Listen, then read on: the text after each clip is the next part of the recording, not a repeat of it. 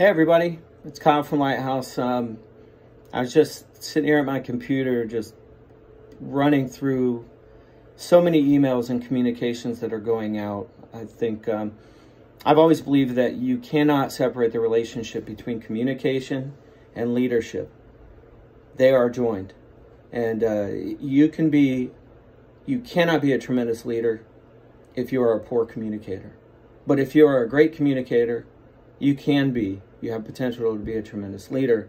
And I just want to mention the volume of communication going out to our employees who are working at home. Some of them live at home, fighting isolation. We want them to be encouraged and engaged. We want them to be thanked and supported.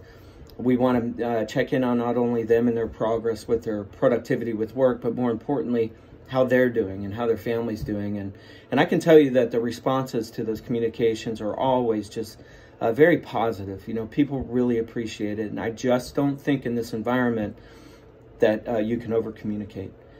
Communicating very much with our board of directors, giving them thorough updates, giving updates to our employees in group emails and then also one-on-one. And I have a rotation where I'm calling employees at home personally just to check in on them and their families, sending video hello messages to our employees with the iPhone, doing everything we can to make sure that they know how much they're appreciated, how vital they are to the people in this community relying on us, and how grateful I am that they have the integrity to do what they're doing and the love and care and expertise to accomplish it. But we'll keep you updated on Lighthouse. In the meantime, stay well, stay inside, don't touch anybody.